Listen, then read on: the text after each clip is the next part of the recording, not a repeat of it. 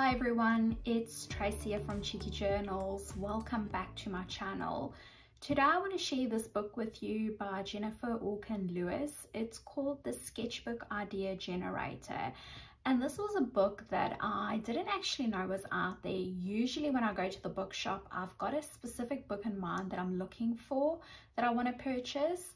But this was a lovely surprise. I flicked through it and I immediately loved it, which doesn't happen that often. I usually see something specifically that somebody's showcasing that I really like, and I specifically go and search for that book. But this was a complete surprise, as I've said, and I thought I just want to share it with you. It is a new book. I think it was released in 2020 when I looked at the back of the book when it was published.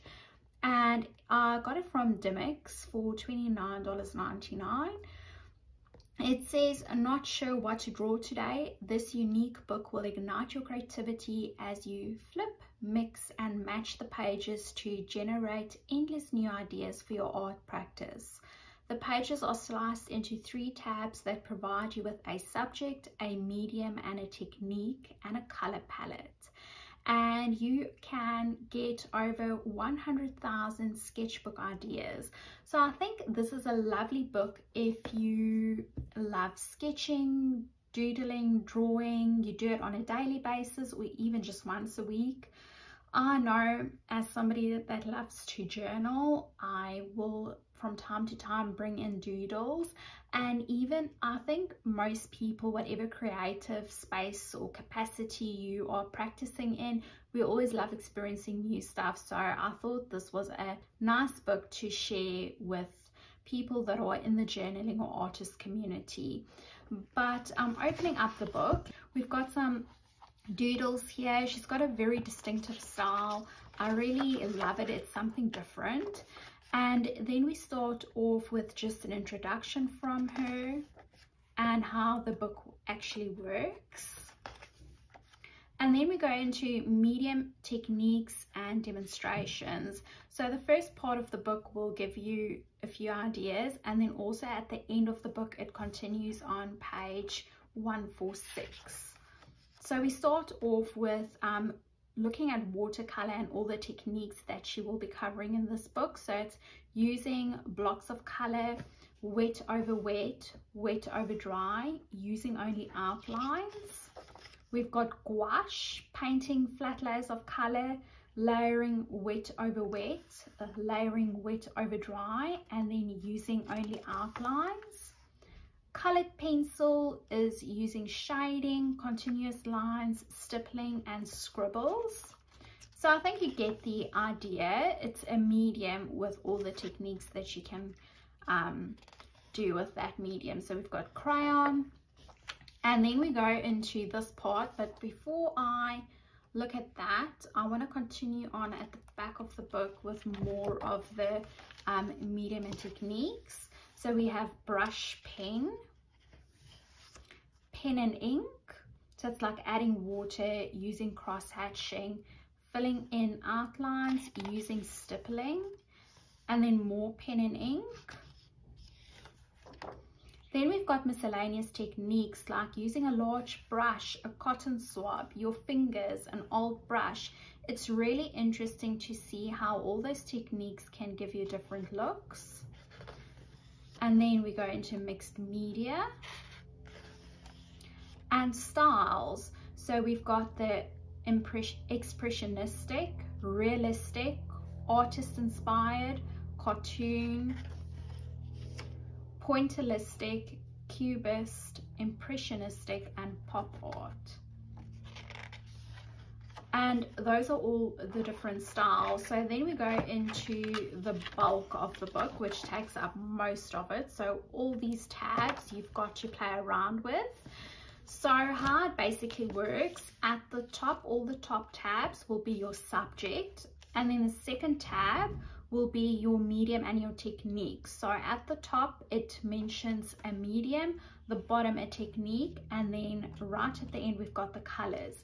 So the idea is to basically just randomly open up somewhere. So our subject is a map of your neighborhood, and then going on to the second tab, we have to use the medium as a crayon and the technique using cross hatching. So if you don't know what cross hatching is, it gives you an example on page 14 that you can go look and read up on, and I thought that was really good. So I think this book will be good for beginners, but also people that have more experience, which I quite like. So it covers a variety of things. And then we have color here. So the palette is deep olive, fern, bright lime, and amethyst. Now, earlier in the book, in the introduction, she did explain that if anything here doesn't speak to you, don't feel pressure to use it. You can flip again. So let's say, for example, this color palette, I do not have some of these colors, or I don't really like them. Try it out. It's to explore and see different things, but if you don't have any of these colors, you can replace them with anything that is similar to it, or just go again. So here we've got navy, light cobalt, light blue, light turquoise, and pale blue. So basically just grab 5 blues. If you don't have exactly these colors, or you are not really in the mood to look for it, just grab any 5 blues that you've got and work with this. If you don't have any crayons, again, just go to a different one. Maybe you've got some gouache in these colors, so you can use gouache, and your technique is using a large brush. So if you don't have any of the mediums, you don't have the colors, you can replace it with something different. I will show you some more of the subjects that you have. So a tattoo sleeve, a yurt, a yogi saying what you ate today, vintage salt and pepper shakers, today's weather, a summer picnic, St. Basil's Cathedral, someone walking a dog, a pigeon. So there's really like a whole load of ideas. A person singing in the rain, a person looking in a mirror, a mushroom patch. I really like that one. A moth with decorated wings, a modern building, a mermaid swimming. Yes, I love that. A Japanese garden, ingredients for a sandwich, a gallery wall. So it's really covering a lot of things. This one is also cute, an imaginary creature.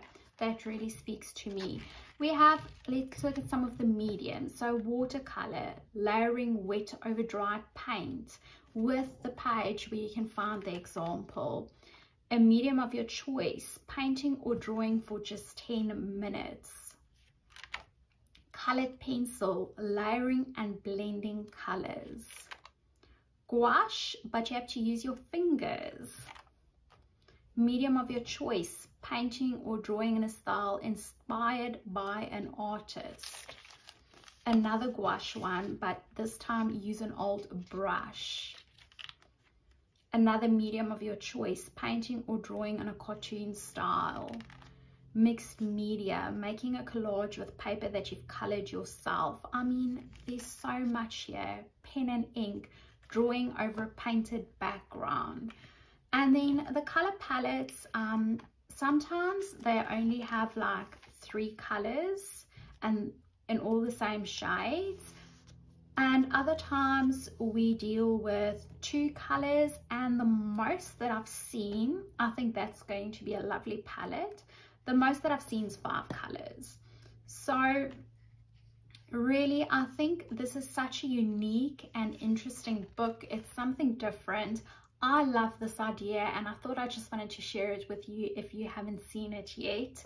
This is definitely a book that I think will be very useful, and you'll keep using it in years and years to come. Thank you so much for watching this video. I hope you've enjoyed it, and I'll see you in my next one. Bye.